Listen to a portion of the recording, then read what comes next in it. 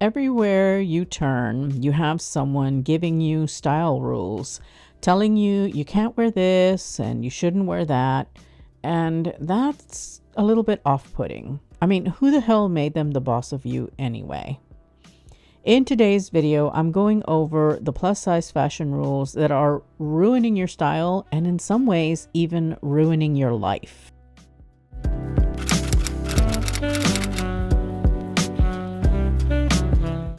Hello, my name is Oralia. I am a personal stylist, and my passion in life is to help plus size women look and feel their best, to know that they can be beautiful and elegant and luxurious and all the things. Now, I know that ruining your life may seem a little bit overly dramatic, but a lot of these fashion rules can really mess with your head. And part of what I do as a personal stylist is help to deprogram a lot of these learnings that we have been fed our entire lives. And so that's what this video is about today. I'm going to talk about those 5 plus size fashion rules that as plus size women, we really should ignore. So let's go ahead and dive in.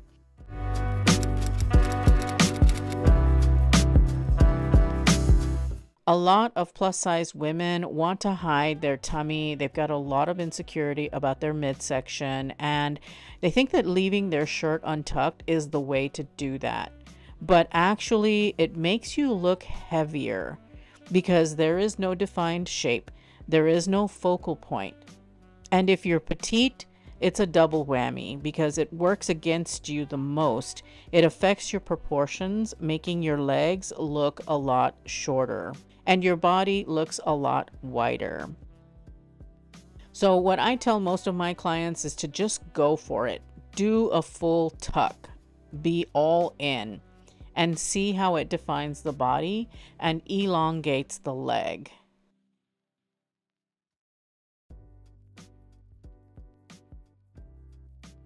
You don't always have to do a full tuck if you don't want to. You can do a French tuck, aka front tuck, or a variation of that, the side tuck. I'm showing you here a quick way of doing it. You just essentially take the fabric, you twist it around your finger, and then you just tuck it into your pant. And that helps to keep it all together, and it makes for a really nice tuck. You can also use a hairband, and there are loads of hacks on how to do this. But essentially what it does is it brings definition to your body, and it also shows the legs, which makes you look taller, and you end up looking a whole lot cleaner. You could also cover a full tuck with a jacket or blazer if you're really self-conscious. This is going to help break up the lines, and it will camouflage your belly. It will make you look really streamlined, really polished, and put together. Now, if you absolutely don't want to tuck in your shirt, then wear a shorter shirt that covers the belly but still keeps you better proportioned. I would say maybe a shirt that hits at no longer than the top of the hip bone. That way you still have a lot of your legs showing, but you've got the coverage that you're looking for without really messing up your proportions. I would implore you to try and get used to tucking your shirt in, because honestly, it looks so much better than wearing your shirts tucked out. Trust me on this. What you can do is you can practice at home, tuck your shirt in or do a half tuck or however you want to tackle it while you're at home, get used to the idea, and then venture out doing these things. That's a nice way of easing your way into learning how to break this plus size fashion rule.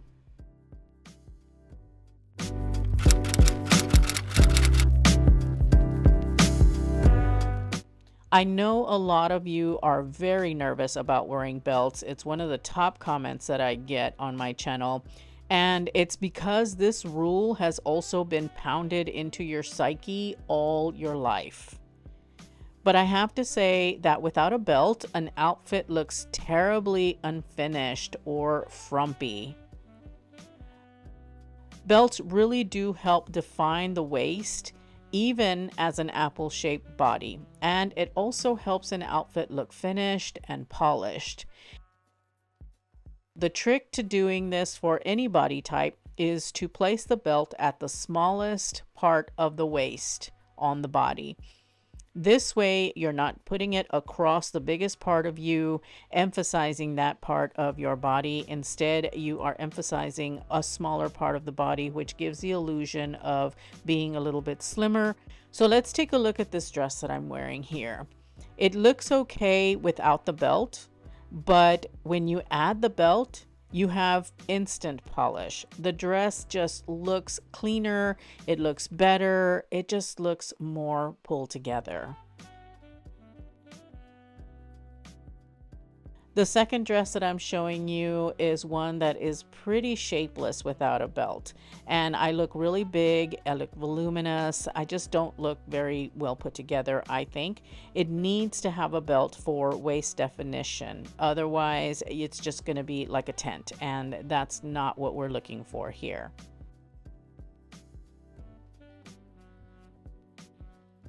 In the third outfit, you can use a belt to cover the elastic waistband that could be seen as frumpy.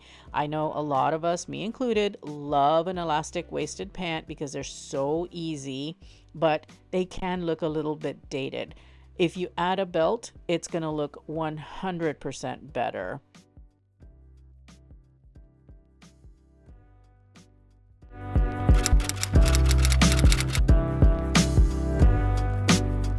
We've been told through the ages that plus-size women should hide our bodies in layers of fabric, and while I have nothing against flowy fabrics, I don't want to completely drape myself in them.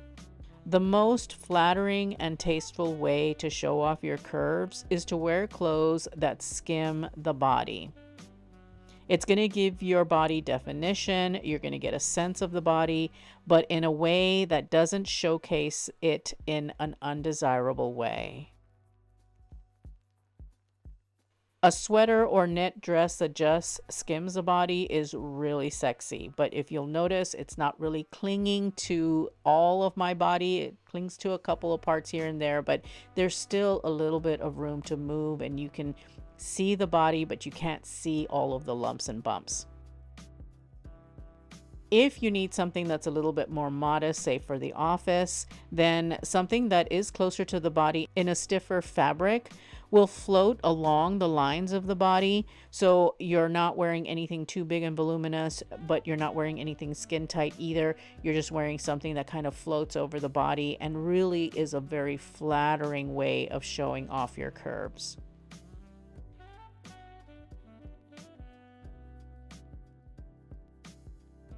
And then you can pair something that is closer fitting with something that is a little bit looser to balance the proportions. So here it would be like a tighter shirt with a looser pant, like a wide leg pant or a skirt.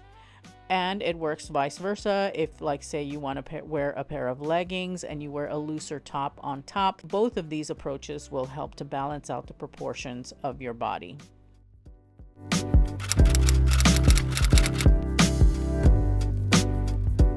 This particular point pertains to us shorter plus size gals more than anything, and it is something that I personally do all the time.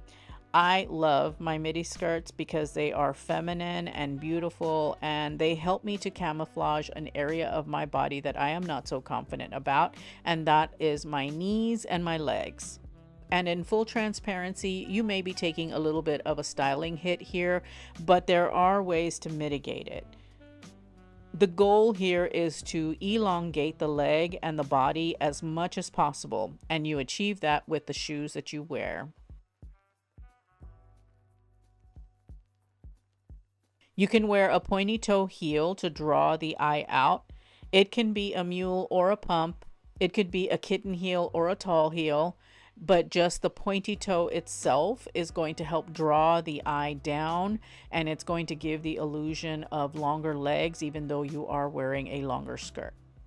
You could wear a strappy heel to show more of the foot because, again, the more skin that you show in that area of the body, the more it elongates the leg and gives the illusion of more height, even though you are wearing a longer skirt. Then the winner chicken dinner here, though, is to wear a nude pointy toe heel, and even better, a strappy nude heel. Both of these are going to help the foot to disappear, and it's really going to help you look a lot taller even though you are wearing a longer skirt. Not to mention the fact that any of these shoe choices are very, very feminine and lend to that beautiful feminine style that a midi skirt gives you.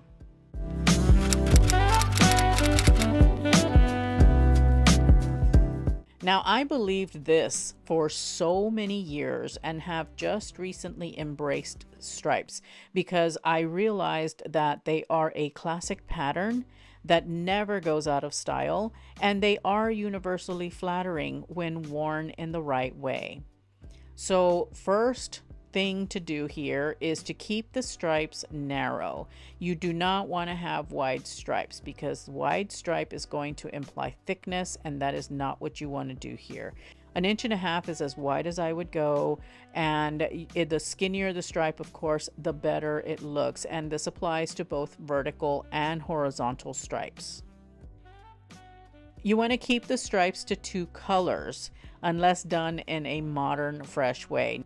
Now, in my plus size Frumpy Styles that are aging you video, I talked about stripes in multiple colors, but those are horizontal stripes only. If you add more color to it, make sure that the stripe that you're wearing with many colors is done in a really fresh and modern kind of way. Like this shirt that I've got from Anthropologie. They've added a 3rd color, albeit a neutral, but they have added that 3rd color, but they've kept it fresh and modern in the silhouette of the shirt, as well as the fact that the stripes are going in multiple directions on the shirt. I really, really love this type of stripe. It makes quite the statement. They also have got a skirt that has got a multicolored stripe done in a really cool, fresh way. So it's all about the execution of the stripe. So you can use your better judgment here as to what works for you with this particular point. And then you could also break the stripes up with a jacket or a blazer. Again, the jacket and blazer, I joke, they hide a multitude of sins, and in this case, it will help to break up the horizontal stripe on your body, giving you the illusion of being slimmer because you've got that opening at the front, and it really is a great way of incorporating a stripe and breaking it up a little bit visually if you're nervous about the fact that a horizontal stripe might make you look a little bit thicker. So if anyone comes up to you again and says, you shouldn't be wearing that as a plus size, you can just look them in the eye and confidently say to them, I am the master of my personal style. Get away with you. If you need help with confidence, I have a video for you to watch right here. I'm also leaving you with this video on how to wear a belt as an apple-shaped body type so that you can dive into that a little bit further. Thank you for watching, and I hope to see you in those videos. Bye.